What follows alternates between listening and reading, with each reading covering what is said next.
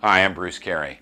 You know, a lot of actors say to me, I already do film, I've got a lot of theater training, why do I need to study voice acting?